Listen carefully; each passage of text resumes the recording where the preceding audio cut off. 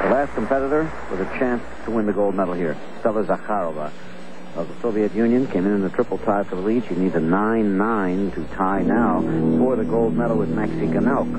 Ganauk has already surpassed Naimushina. She knows what she has to do. She's starting out with a full twisting double back. Stepped out a little bit. It's going to cost her a tenth of a point. Which could be the tenth of a point that makes the difference. That's right.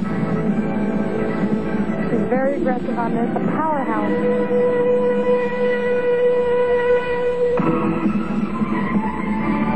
Every move that she does from now on, there can be no mistakes.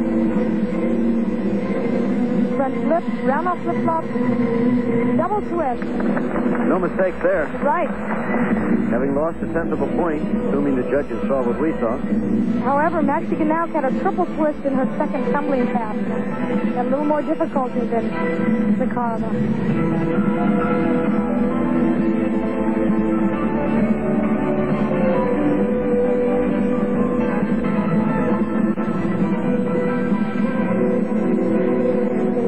Tumbling. Let's see if she can pull this one up.